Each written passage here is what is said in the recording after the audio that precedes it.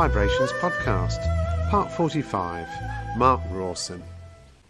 Hi, I'm Gary Brightman, and this is my periodic podcast called VIBErations. Established in 2018, Vibe is a book and music shop situated in Moi Wo on Lantau Island in Hong Kong. So, what's been happening at the shop recently? Major changes have taken place at Vibe in the biggest revamp of the past 5 years. Over the past 6 weeks, Stephen Walsh, our in-house store designer, has remodelled the tired old Vibe into a progressive music and bookshop. Vibe version 3.0. You really do need to come and see it to believe it. We've created much more room in the front of shop area now for music, gigs, talks and multimedia. The back half of the shop has the bookshelving reconfigured, the phone box chill-out room and a new larger children's book area. Larger kitchen for entertaining, and finally there will be a new mirror canto pop holy grail feature. We listen to the feedback of our customers and are adapting accordingly. Our sales focuses are books of all genres including English, Chinese and French languages, double the amount of vinyl, CDs and cassette tapes, hi-fi separates such as record decks, amplifiers, speakers, cassette decks and CD players, gift cards, wrapping paper, t-shirts, caps, sunglasses and Vibe and Tails Animal Rescue merchandise. After 6 weeks off from events at Vibe, last Saturday was a storming return tiny desk gig featuring Ken Wilkins playing bouzouki. He blew the house away with his songs and lyrics. We'll definitely invite Ken back. You can see his performance on our YouTube channel, live at VIBEHK. And we'll also publish it on Facebook at Vibe Silvermine Bay and on Instagram, VIBEHK. In 2 weeks' time, it's Vibe's 5th birthday and we have Valoria playing their brand of the Pixies covers, as well as some surprise guest DJs. The action starts at 2:30 p.m. on Saturday the 20th of May. And finally, Vibe is not just a book and music store. We also produce music, video and audio books. Our music and video can be seen on YouTube at Live at VIBEHK, and the first 2 audio books produced are now available on Audible and 50 other global platforms. The books are The Inner Circle Wuxing Book 1 by Patrick M. Dransfield and The Green Door by Stefan Gannon. And so to this week's interview with Mark Rawson. Mark retired from a career in wealth management with a plan to travel, only to time that with the arrival of COVID. The first few years have given him time to reflect and reassess the things he felt were important and reconnect with passions and practice, being open to saying yes. Currently, his list is playing music with a number of bands, the Naggin Eejits, Black Velvet Collective and the 852, creating music, writing, recording and composing, running musical showcases under the banner What the Folk, developing a self-help group for original artists and working to raise awareness of local talent through radio, media and general introductions. Currently planning for a World Music and Dance Festival plus a St Patrick's Day Festival in 2024. He owns, with his daughter, an Embody Pilates and yoga studio. He and his wife foster parenting with Mother's Choice.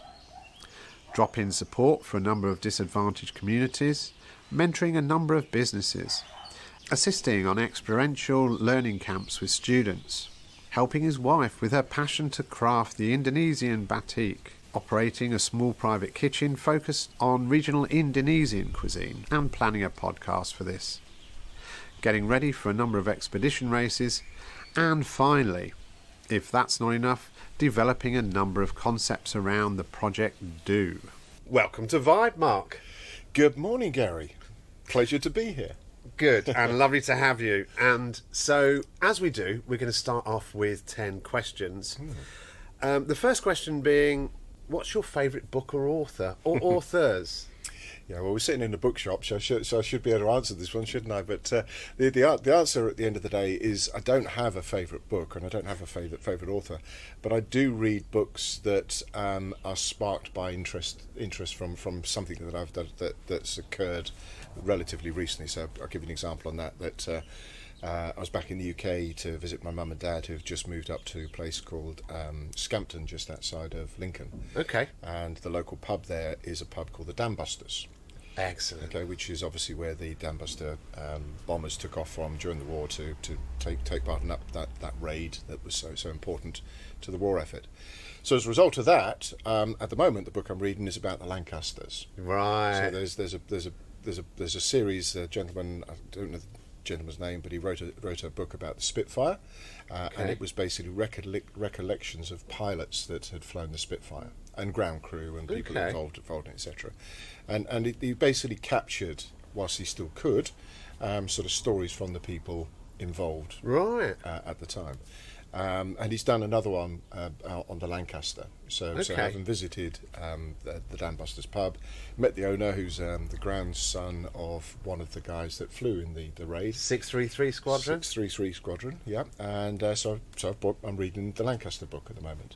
Brilliant. And that's how I dip in and out of books. I'm not a great reader in the sense of reading all the time. Ago I did read quite a lot of sword and sorcery, I suppose, with Lord of the Rings and things of this nature. But these days it's more about sort of dipping into things that are happening around us. Who are your favourite musical artists? Well, you're sitting there with a T-shirt that's one of those. Yes. So Gary's wearing a Specials T-shirt. I think we're roughly the same age, and we grew up in the same sort of environment back in the UK. So, yeah, that whole ska movement of the late 70s, early 80s was really important to me. And getting out, actually had the pleasure of attending a couple of the first two-tone tour events. Me too. Yeah, which were just amazing. Blew us away, didn't they? Absolutely. Yeah, just that blend of punk spirit, but also those sort of Caribbean rhythms. Which just amazing. So definitely that. So I was going to answer this by basically saying a little bit like books. I tend to dip in and out based on what moves me. So music has to make me feel something, and that can make me feel sad, it can make me feel happy, it can make me want to sing, it can make me want to dance, but it has to make me want to do something. So I like music of any genre that makes you want to do something. Yeah, that's a good. I like that. Yeah. And so there are within that pantheon, there are sort of artists, and there are certain types of music that are more important to me. So ska music is one. If I go back in time a little bit pre that, then I suppose one of the my most followed bands was Genesis. Yeah. Okay. Pre Phil Collins really taking over as a songwriter. Yeah, sort of mid-70s. Yeah. Early to mid-70s. With actually my I was thinking about this long and hard. The one album that I do go back to on a regular basis is Genesis' Seconds Out. Okay, yes. So that is the Gabriel songs in a live environment, sung by Phil Collins, because I quite like Phil Collins as a singer. Yes. But I didn't particularly like him as a songwriter. As a writer, yeah, I would agree. And I love the vibe of that album, particularly the going back to vinyl now. Yeah. Side 4, which is Dance on a Volcano, Los Endos, etc. is just amazing. Yeah, well, albums just flowed, didn't they? And they were a body of work. They were two sides to make a whole, and they were studio built like a biorhythm, I think. Yeah, and actually it's one of those things that I think I'm a little disappointed for the generation today that they don't perhaps experience that in the same way. Yes. And maybe at the end of the day they would say they get something better out of music than we do, and that's a fair comment. But when we were younger, you'd come across an artist through normally a single or normally a mate that sort of recommended something, because it wasn't really. There was radio, but it was quite difficult to tune into. it was quite difficult to capture a particular artist at a particular time, because it was 11 o'clock on a Thursday night, on Radio XYZ, and it wasn't repeated. Yes, absolutely. Yeah. So it was quite difficult. But we had it hard, didn't we, Mark? We had it hard. but the result of that is that basically when you bought, so you'd hear a track, and that would encourage you to go and buy an album. And it was within two months or whatever of having the album, the track that took you to buy the album was the least popular. Yes, because you suddenly understand that was the accessible part of something that of body work that was lead-in, wasn't it? Was really quite important. Yeah. So that immersion into the artist, rather than the pop element of the artist, was something I think was really it was a real experience, and it was a real thing, and you were pleasantly surprised, I think, then by the albums, because you would always know that.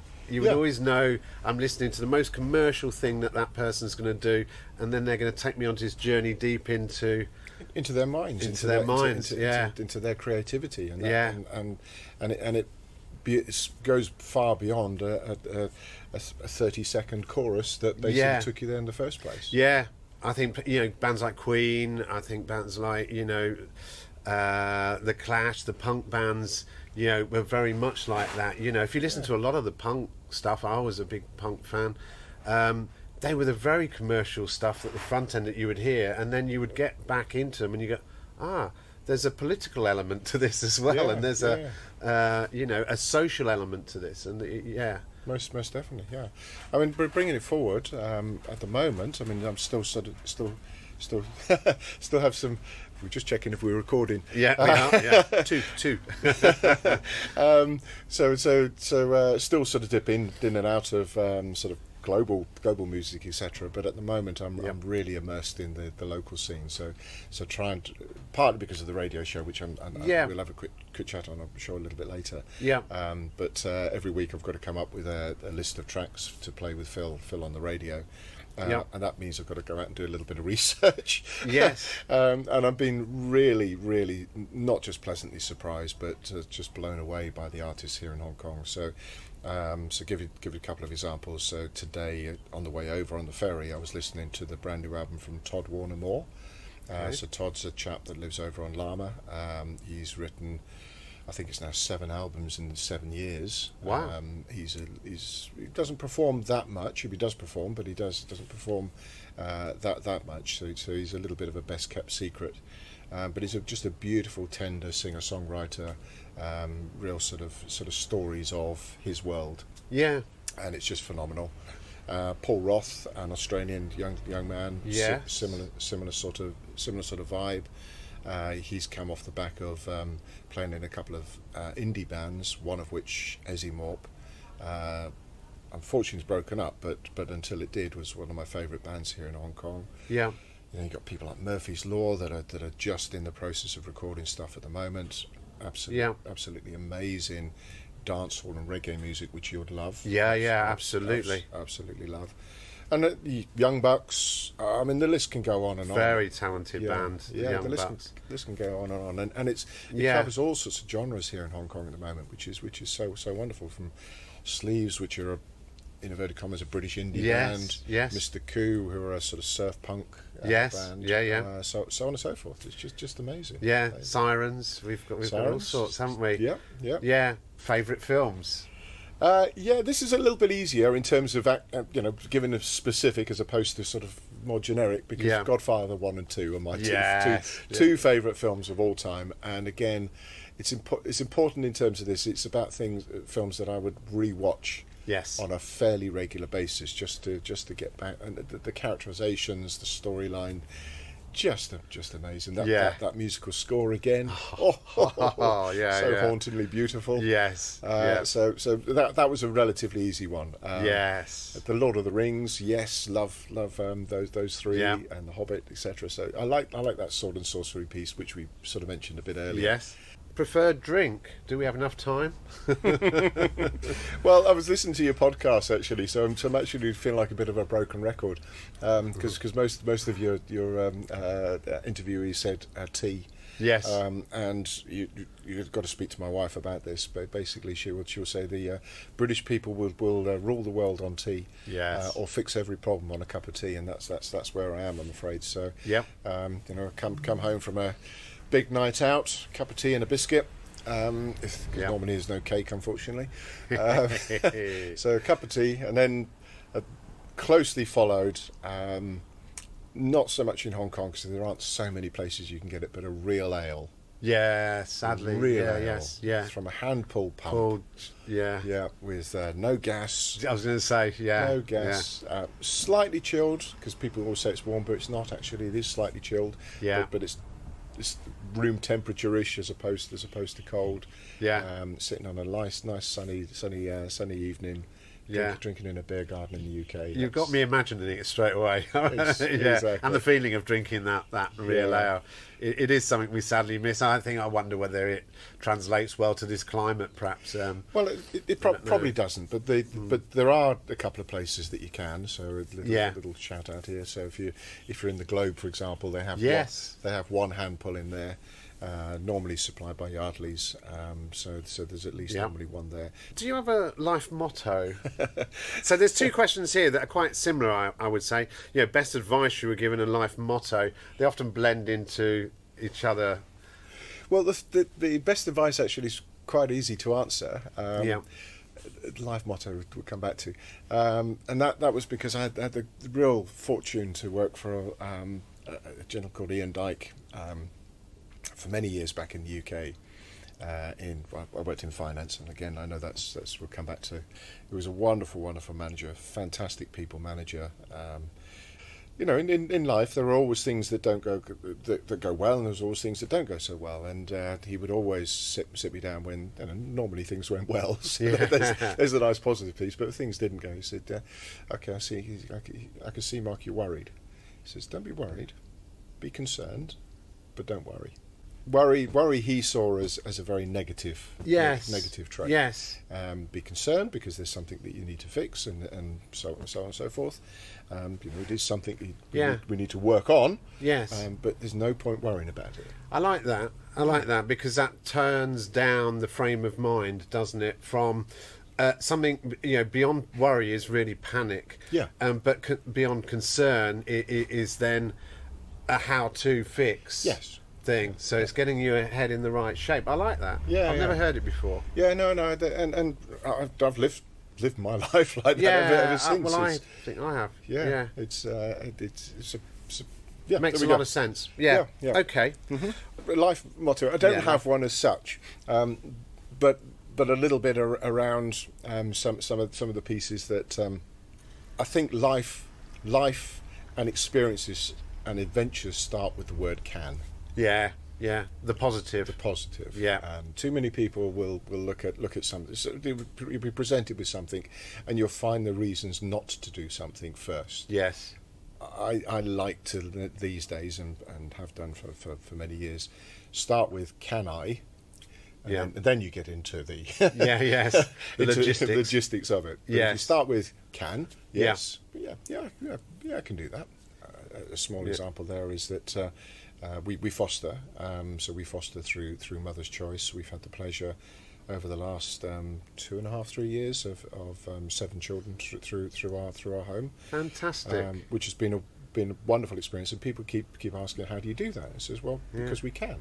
Yes. You know, we're at a life position where we can put the time in. We're at a life position where finances are not so much of a concern. They're always a concern, but they're not so much of a concern. Yeah. And we've both got the passion and experience, and I suppose the heart to be able to do it. So we can. And it is big heart, isn't it? Okay, we're going to veer off slightly here then. So, and because you have told me about this before, and I've never really had time to talk to you properly about it. When you foster, who are you fostering? What age groups? So I suppose it comes so taking it back a little bit. So Weeka and I, second marriages, been together for just over 10 years, and when we came together, I had 3 children. She's got 2 children. Did we want biological children together? short answer was probably not. With the, again, let's be selfish with this answer. Yeah. The commitment for another 18+ years at that yes, time, absolutely, would have resulted in us doing different things with our lives. Yeah, well, that's a responsible outlook for sure. Yeah, so we basically considered and come to the conclusion that wasn't where we wanted to be, but we wanted that experience of helping a child in some shape or form together, and we saw an advert actually. We've been thinking about it. Actually, adoption was one of the things we were thinking about, but then Mother's Choice put an advert out. I think it was on social media, or it might have been a radio interview, something of that nature. Yeah. But they were talking about bridge parenting. They were looking for people to join a program called Project Bridge, and we just went along for the did a half-day induction just to find out a little bit about it. And the Project Bridge is a lovely sort of step in, because it basically allows you to step in as a foster parent, but it also lets you step in as a relief parent. Okay. So you imagine you get a call tomorrow, say we've got a young child, they need support for the next 3 to 6 months. Are you available? You would say, well, yes, but I've booked a summer holiday. Okay. Yeah. Okay. So your answer is yes. Yes. Can. Yeah. Okay. But the make it happen? The logistics are there's a problem in this 2-week period because we've already booked it. Yeah. So what Mother's Choice now have is basically relief parents that sit alongside a main parent. Okay. Yep. So you can actually you could be the lead parent on a foster program, or you could be a relief parent on a foster program. Okay. So we've been lead on a couple of youngsters, and then we've been relief parenting on others, which is basically sort of like grandparenting. Yeah. Yes, that's a good description. It is absolutely grandparenting, isn't it? It's where the grandparents would step in. Where they would step in. Yes. Where fathers and sons and daughters and whatever wanted to go on holiday and have some time to themselves or whatever. Yeah, and continuity. And it's not necessarily around holidays, etc. Because there are many situations, hospital, whatever. Right. There could be lots of reasons why you just need that support. When we had our first child, a beautiful little girl, was with us for the best part of 3 years. She was on the process to be adopted, which was supposed to take 3 to 6 months. As I say, it took roughly 3 years in the end. Wow. And we were actually the relief parent, because basically we'd actually just joined the program within a space of about 2 or 3 weeks. It's a good induction. It was, yeah. But the main parent actually, again, circumstances, things happen. Yeah. They needed to step back from being the main parent, and so we took over. But we worked then with a lovely couple, Portuguese couple, young couple, no children at that stage themselves, and they helped us on weekends, because again, certain weekends you've got a life to live and things to do. Yeah. So they would step in and help us out. So yeah. So again, going back to that life motto, if it is such a one. Yeah. People will say, well, how can you do it? Well, the answer is because we can, and secondly because we then worked with Mother's Choice and some friends and so on and so forth. You worked the logistics out to make it happen. Yes. Yeah. To answer the question, okay. In terms of ages, newborn through to whatever. Yeah. And they're largely Hong Kong children. They're all children born here in Hong Kong, obviously. Yeah. They're of different parentage, heritage. Local Chinese through to mixed race, etc., etc. Yeah. What a great thing to do. Well done. That's very interesting. Yeah. Well, people say that, and obviously appreciate the comment. The actual response to that from myself and Weetha is we get more out of it. Yeah. Well, I can imagine me in that position. I would feel I'd get more out of it. Yeah. You get this such an experience, and again, apologies for a very personal reflection on this, but when I stepped into Weetha's life, she has had 2 young boys, and of course, you're stepping in as a inverted commas stepfather. Yeah. With all the challenges that brings on both sides. Yeah. And actually, the first child we had, who as I said, she was with us for nearly 3 years. It was heartbreaking for all of us when she left us, but actually, on reflection, the oldest son, Rudy, he turned around and said, he was asked, "What do you think about the experience?" And he said, "Well, it's been really good because it's brought us together as a family." Yeah, which was lovely. Yeah. It's given them that family feeling. Yeah. And so, what's the oldest fostering you've done? What age group? Well, the oldest would have been the little girl when she left us at 3. 3, right? Because okay. every other one so has. It's all in that age. They've all been babies straight from hospital. Yeah. Now the Mother's Choice program, they generally support young mothers going through that early stage. So they generally support up to the age of 6. Okay. Other agencies, including the Social Services Director, obviously looking for foster parents at all ages. Yeah. So if it's something you're interested in, then you can reach out to a number of different agencies. Mother's Choice is just one of those. Yeah. Okay. All right. So we'll put that web link on the podcast, actually. Mother's Choice. Yes. So they regularly run sort of induction days to talk through it all. As I say, called Project Bridge. Okay. All right. So all of that came out of Life Motto. So here we are, circling back to question 6. All right.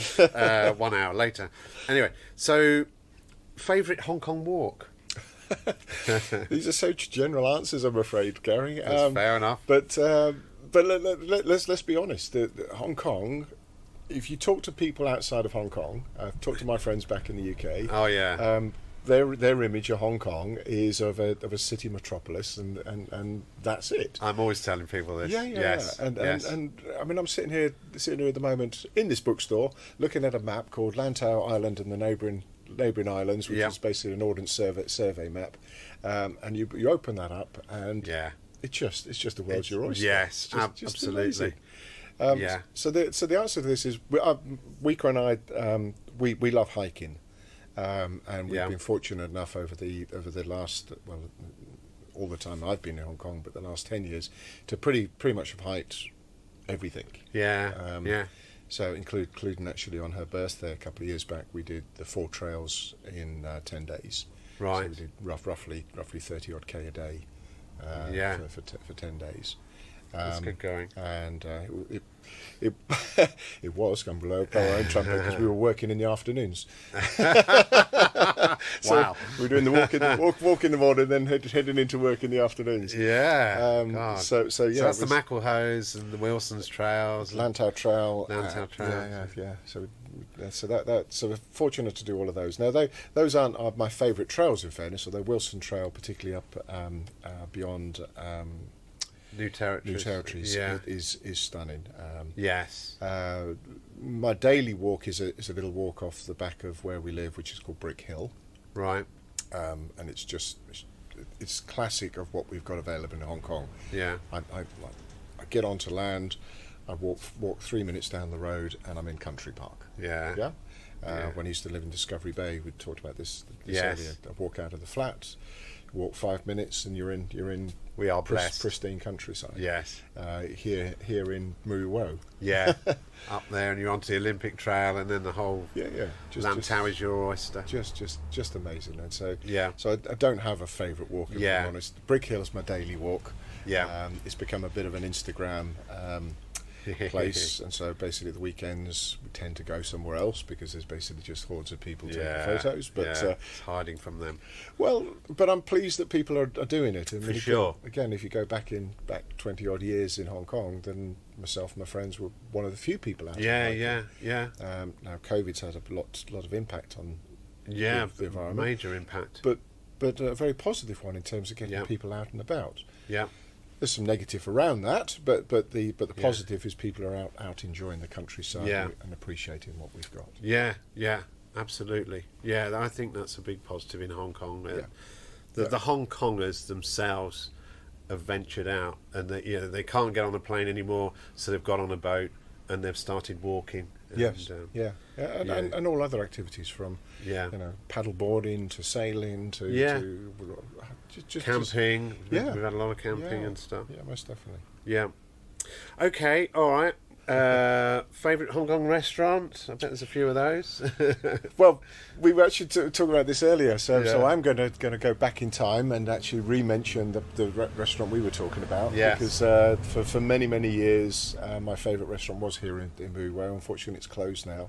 Yeah. And that was a Bachi restaurant just down the road, which was a Turkish restaurant. Yes. And I had the pleasure, for example, of playing a Christmas gig there, so eating turkey in the Turkish whilst playing Irish music. So there we go. That was some cultural in the middle of the South Lantau Sea. In the middle of the South Lantau Sea. The South Lantau. Yeah. South China Sea. And you had Sertuk, who was the Sertek. Sertek, just a wonderful guy. Yes. We miss him. I think a good host makes a venue. Yeah. He was a classic example, wasn't he? Absolutely, so welcoming. It know you from Adam, and it was just amazing. There's another place. Isn't my favourite restaurant, but I love the vibe when I go in there. Yeah. Because I'm walking across from the Kennedy Town MTR. And the guy there basically sees me walking across, and he puts a pint of IPA on the bar before I even arrived. Yeah. It's a bit previous, really, isn't it? Come on, I might want something else today, but no. Have a gin and tonic, please. But it's sitting there waiting for me, and I like that. I like that sort of environment. My favourite at the moment, I'm going to have a plug on this, is my wife's kitchen, rustic kitchen. Nice. There we go. Okay. Private dining experiences. Right. She's a fabulous cook. Cooks Indonesian cuisine of different varieties from different regions of Indonesia. So yeah. Finish this sentence. I live in Hong Kong because. Where else can an old man like me do so many things so easily? That's very true, actually, isn't it? It's such an empowering place. Yes. There's. I don't think I certainly don't feel my age here. No. My kids would probably agree with that. Right? Agree with that one. And actually cover their eyes and put the fingers in their ears. But no, it's an empowering place. You can have an idea, and within reason, you can get it to work. Yes. Your favourite area of Hong Kong? Easy. Yep. My roof. Okay. Yeah, I like that. Yeah. My roof. It's my little sanctuary. It's it's whilst I talk about the this creativity and the environment to be able to do things in Hong Kong, it's just lovely to be able to get away and sit on the roof and relax and just contemplate life. Look at Aptly Chow. Look at the high rise. Look at Aptly Chow and look at the spot where the Jumbo used to be. I was going to say that. Yes, yeah, absolutely. But I hear they're doing up the other one, Thai Pack, is it? Thai Pack. Well, I really so obviously there was something in the press recently on that, and that's good to hear. It's unfortunate though, and that they've let it rot for so long.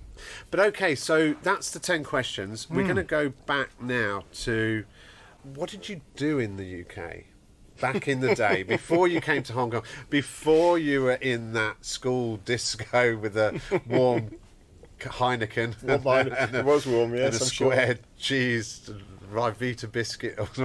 You've got it pictured perfectly. Yeah. I mean, very simple, I suppose. Just lived a fairly, really enjoyable, fairly normal life. I mean, basically, I was raised predominantly in a place called Reading. Just outside of London. I was actually born just down the road in Windsor. My dad was in the forces, so we actually travelled around a fair amount. My dad's from a place just outside Scunthorpe, which is hence why they've moved back towards Lincoln. Mother's from Ireland. So basically we travelled around a fair amount early days, but most of my childhood was growing up in Reading. Okay, so 2 questions about your parents. Your father was in the forces. What was he in the forces? Which forces was he in? He was in the lifeguards, so the cavalry. Okay. The cavalry. But I mean, he wasn't in there for that long. But we had basically 5 or 6 years of travelling around in the air when I was very young. And then so then basically settled down, as I say in Reading.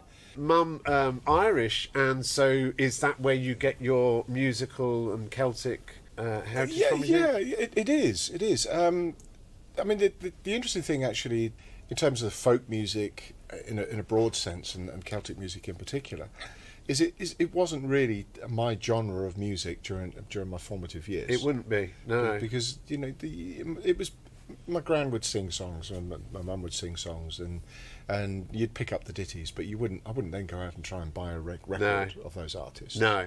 Well, you'd be stoned at school probably if exactly, you did. Exactly. You like what? Yeah. So aside from the occasional sort of watching an Ireland rugby or London Irish rugby game and singing a few songs there, then it really it was there in the background as opposed to music I listened to as in a listening pleasure type of environment. Yes.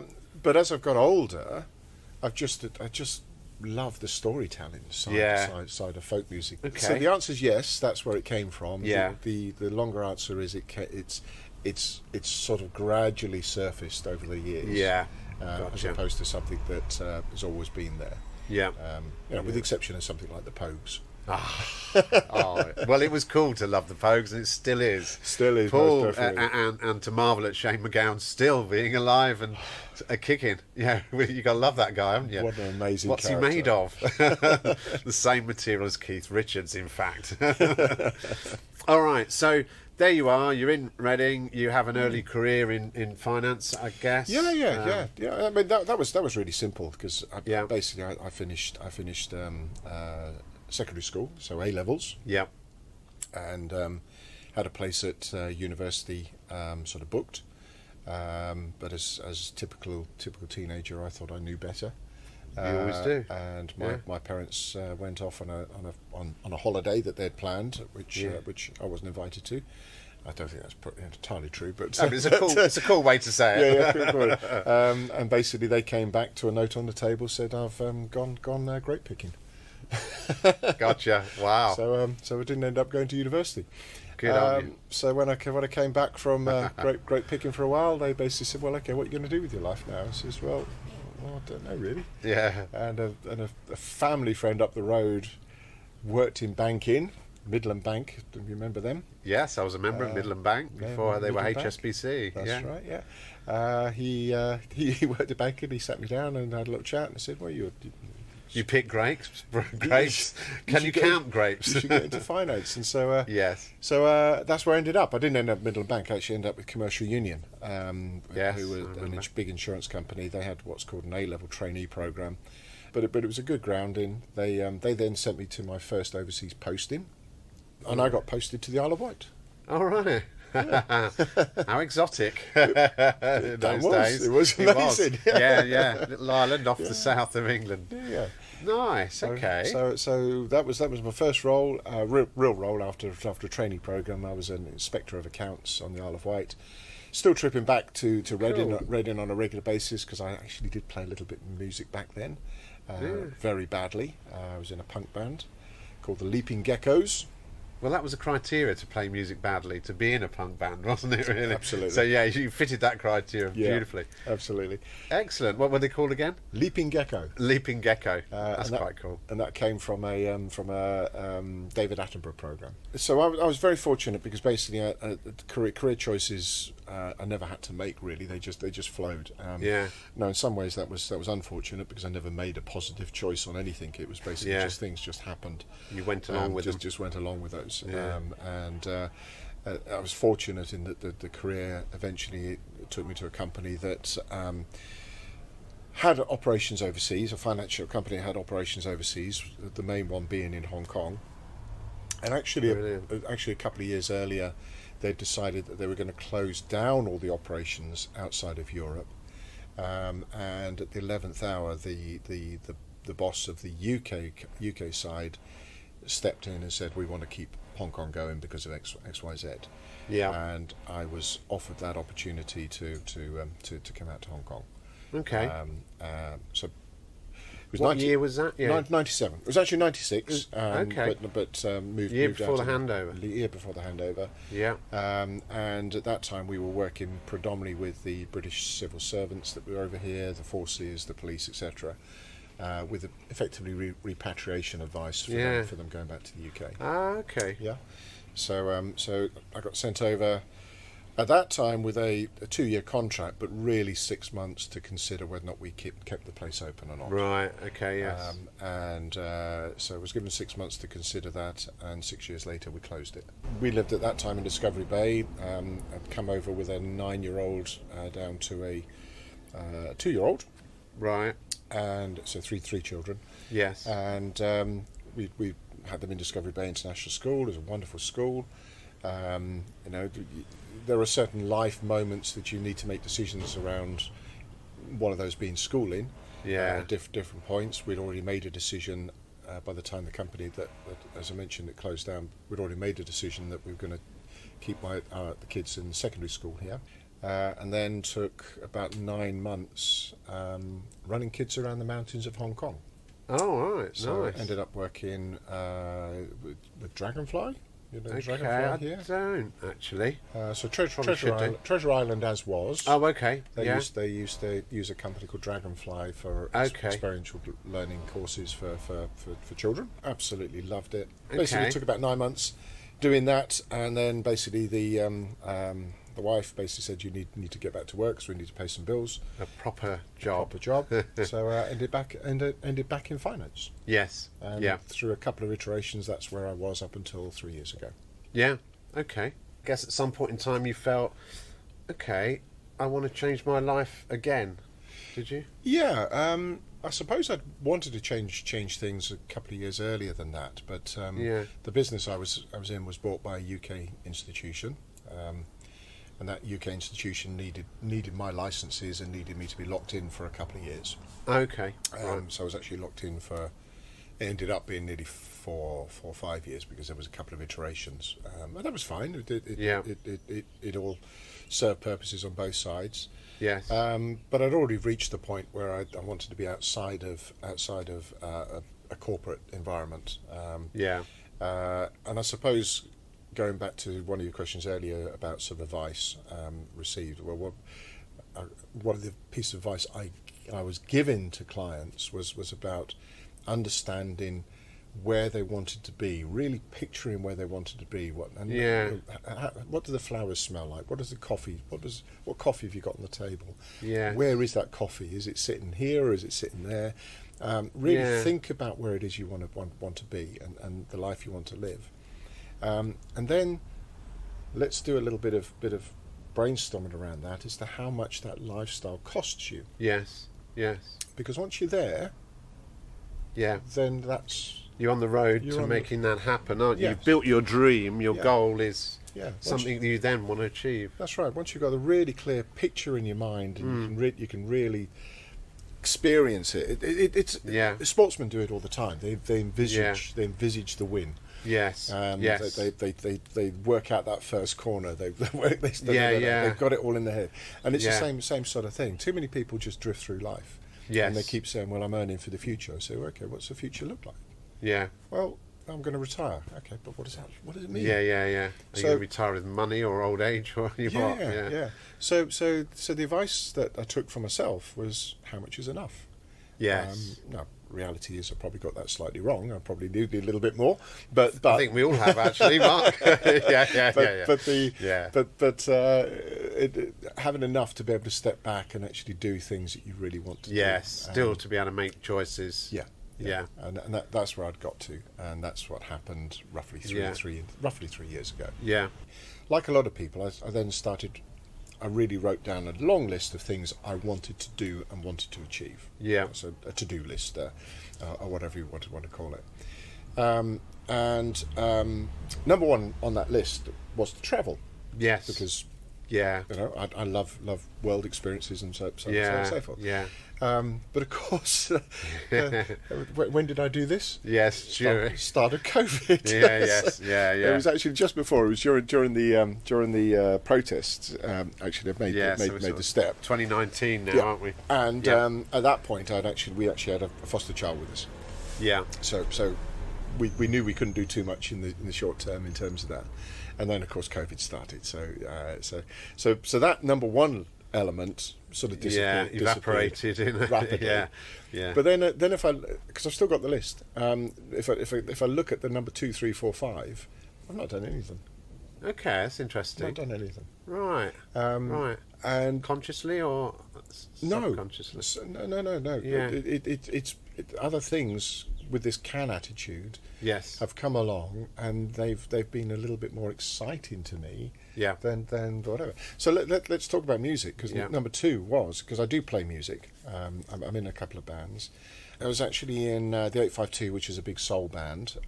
We just started the Naggin Eejits, which so that's 5 years old now, which is the Celtic band. Black Velvet wasn't on the horizon, and there was still another band floating around called the Vibe, or Vibes, should I say, not the Vibe, Vibes. Friend of mine that lives here in Miriwo, still here. He was the singer in the band. Okay. And we were the hardest working band in Discovery Bay. That was our little motto. Excellent. And these are all folk based bands? No, not at all. Okay. No. So the Vibe was basically a party band. So it was basically a 4-piece guitar, 5-piece with a lady singer, but 4-piece core band. Yeah. Guitar band. Classic. Playing Katy Perry. Oh, right. So not classic. I wouldn't have absolutely not classic. Money on that one. No, okay. Exactly. Well, right. I tell you what happened actually. I hope the woman was Katy Perry, was she? No, she wasn't. We had a couple of lead singers who we were all very fortunate to have, because we were four old geezers fronting up front with normally a rather attractive young lady at the front who could sing her heart out. So that was always really good. But I tell you, we started out originally as a standard cover band, playing Summer '69, all that sort of stuff. Yeah. And the moment was actually having I used to do the finance section on Phil's show. Okay. Morning Brew. Right. Okay. And the company I was with did, and I was one of their spokespeople, so I'd go in and talk about finance. Yes, with Phil in the morning. Yeah. And basically one day he said, "What are you doing at the weekend?" And I said, "Oh, by the way, we're playing at the Australian International School Fair." Right. And he said, "Oh, we're going to be broadcasting from there." He says, "Oh, that'd be great. It'd be great if you could broadcast one of our songs." He says, "But you're not going to be singing 'I'm an Old Geezer,' are you?" And I sat there and said, "Yes." So at that point, that was an epiphany. It was an epiphany moment, and it's roughly the same time there was a little post on Facebook talking about cover band bingo. Right. Okay. And it basically had a bingo card, and cover band bingo, and on the card basically had "You are definitely a cover band if you play more than 10 of these songs," and it was a card, and it had basically "Sweet Child of Mine." Your set list. Yeah, basically. Basically, love it. So from that point onwards, we're sort of 2019 still, or 2020. You would have been around that, yes. Yeah. From that point onwards, I start from a musical point of view. I started to get the bands that I wanted to be in needed to have an impact. They needed to be fun, because let's be honest, cover bands are brilliant. They're great fun. Yeah. You go into the Wanch and somebody's playing "Sweet Child of Mine." Well, everybody sings along. It's great. It is a great experience. I'm not knocking Amazonia do well. I'm not knocking it, but it's something that all the dad bands do. Yeah. In Hong Kong. Yeah. So from that point, I started to actually say, well, okay, I want to be in bands that we at that point were cover bands. But I wanted to have a very specific position. So the Vibes became a cover band for party songs that the ladies enjoyed. Okay. Yeah. Nice idea. So that was that. So it wasn't dad rock. It was mum rock. Mum rock. Yeah. So that was that. And they're usually the ones that are prepared to dance and have fun, aren't they? Fun. Whereas the dads are a little bit more standing at the bar. I don't want to look. Yeah, exactly. I don't look like an idiot. So that was gotcha. That was the Vibes. Yeah. The other band, which potentially is going to be resurrected. Unfortunately, through COVID, we lost a few members. It was a band called the 852, which started out as a band called Black Cat Blues, and then basically through a bit of iterations ended up as called the 852. And that was a soul band. That was a northern soul band. Nice. Okay. So like we played. As you know, Northern Soul as a genre is sort of second division Motown, second division Stax artists, but stateside, but music that is great fun, particularly with the big horn section, and we had great opportunity to play a couple of really fantastic events with the 852. So the 852 was a soul band, and the Naggin Eejits came into that mix as well, because obviously it's a Celtic band. Yes. At that point it was a broad Celtic, because we also had a Scotsman on the fiddle. So we had Scottish tunes and we had Irish tunes. So that's where that's at. So going back again, as I was retiring, those things were all still ticking along. Yes. And on my list, number one was to be a better musician, because I'm a jobbing musician. Okay. I play bass rather poorly. I play guitar even worse. Yeah. I play other little instruments even worse than that.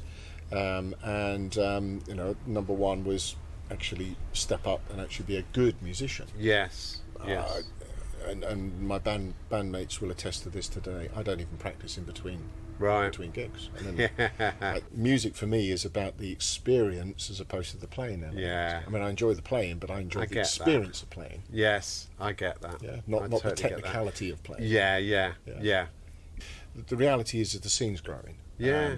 There's always been some good original artists in Hong Kong. There always have been. David Bowie Knives, who final gig was last weekend. Yes. I've been around for a long time. There was a band called League of Gentlemen, came up with a brilliant album about 7, 8, maybe longer ago than that.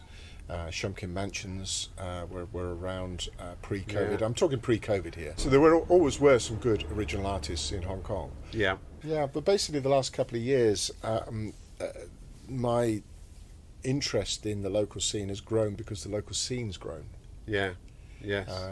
When I started my retirement, so to speak, I planned to go travelling because I couldn't go travelling. I started to look at what was going on locally. Friends were starting to write some interesting music themselves. People were releasing things on a far more regular basis, Spotify and so on and so forth.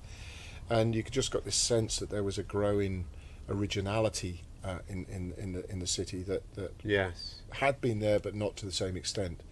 The nice thing about being in a world city with a diverse population base that comes from many walks of life, firstly, but secondly, cultures. The positive thing actually is with pretty much every genre you can think of is being covered is being created today somewhere in Hong Kong. Yes. Yes. I had the pleasure of running a thing called What the Folk, which is basically a world music forum.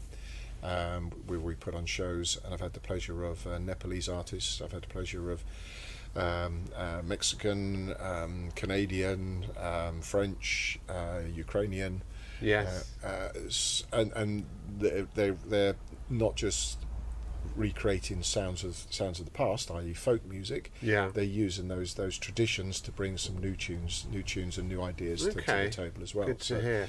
So going back a little bit, if I may, sure. the sort of starting point is I'm absolutely passionate about the originality that's grown in Hong Kong. Not me and Naggin Eejits and Black Velvet, but just the environment. And I would be regardless of what I was doing myself. So we've got two hats. I'm a musician, creating some music, and I'm also passionate about the music scene. Yes. So I always have to take those two hats whenever I'm talking to venues. It's quite interesting. So I'm talking about, I want to put on shows. What, for your band? Well, yes. Yeah. But at the same time, for these people, because these people. It's like, is it personal or is it business, or is there an agenda here or is it hidden agenda? That's right. So it's just So okay. And the local scene really does need a massive push, and one of the things that I am trying to think through with people is how do we get Hong Kong original artists outside of the Canto pop area, which is massive and brilliant, but it's got a market. Yes. And it's got an infrastructure to support it, and it's got agencies, and it's got venues, and it's got foothold into Guangzhou, and it's got foothold into Beijing, it's got foothold into Taiwan, and it's big. Yeah. How do we take a band such as Murphy's Law, who are a fantastic group of musicians, playing brilliant original music, with a huge amount of passion, with a frontman who's incredibly charismatic. How do you take that, which is, if it's sat back in the UK or France, because they're French, it's a French band, French group of artists. If it sat back there, it would have a following of 10 times what it's got in Hong Kong. Yes, yeah. So how do we get that organicness into the more professional? Yeah. So what's the platform to do it on? Young Bucks, Canadian group, absolutely brilliant, enormously talented. Rookie album, yeah, brilliant. Favourite album of actually 2 years ago now, but favourite album of 2 years ago. Great live. Great live. The song "Rookies," written by Rob Anderson, sung by Rob Anderson, is just heartbreakingly beautiful. Company Store, which is a cover, but an original version of that cover. Yeah. Those two songs are just amazing. How do you get that out into the scene? Yes. Because do they want it? Is actually another question. In fairness, but I mean, there are some organisations out there. So the Underground, Chris B's Underground. She does a great job. She does a really good job. Predominantly for the indie scene, but she does a really good job generally for the music industry, both in terms of promotion and sort of facilitating events and so on and so forth, which is great. Yeah, there is a musicians' union. The musicians' union actually is predominantly around the health and welfare of the jobbing musicians, which is particularly the last 3 years has been really important. So all those bands that we all have such great times with at the various bars and clubs around Hong Kong that suddenly just couldn't be working. So they did a fantastic job on that over the last 2-3 years. But in terms of the taking an artist, and I'm not talking about management, I'm not talking about promotional agencies, but trying to raise awareness for that artist. As I said, Todd Warner Moore just released a brand new album. Does anybody know about it? Yes, yeah. And how would they know about it, type of thing? Yeah. We've got a lot of good resources here. We got Paul and the Sunrise Studios as well, and a good connection. We're small enough and tangible enough, Hong Kong, to get these things together, but it's making sure that the roots are set at the right level, that things have got something which we can build those things on. Absolutely.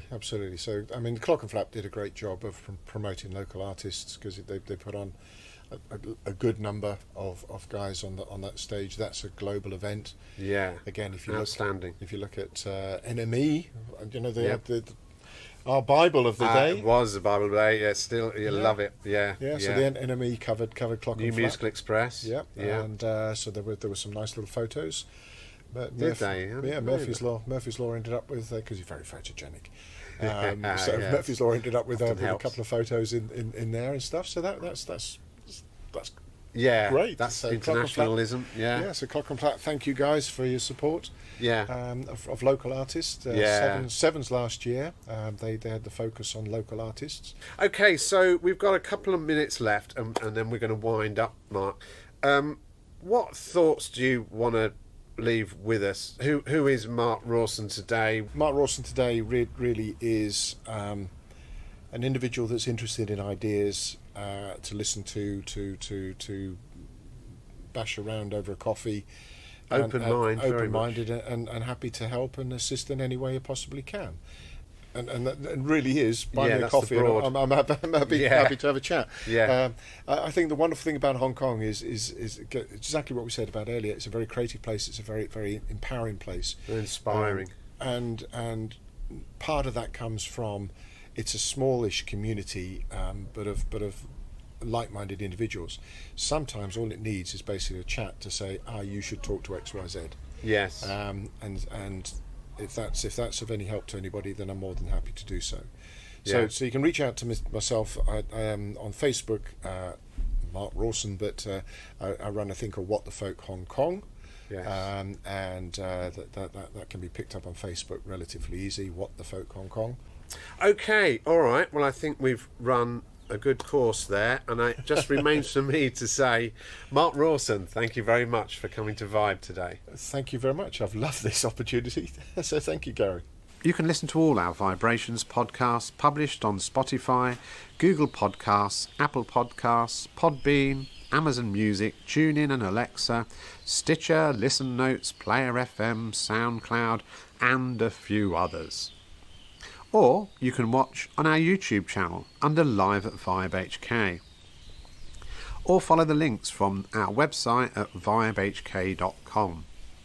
The opening and closing music comes from Celestial and is called Green Island Dub, and is on the Retrospect vinyl album, on sale at Vibe. Finally, a reminder that Vibe is open 7 days a week, every day of the year, from 12 noon until approximately 6:30 p.m. Well, that's it for another week. Thanks for listening to the 45th Vibe Book and Music Shop podcast called VIBErations. I'm Gary Brightman. You get my vibe? Can you imagine what this old island must have looked like to those Dutch sailors when they first saw it? Fresh green. Like a dream of a new world. They must have held their breath. Afraid it would disappear before they could touch it.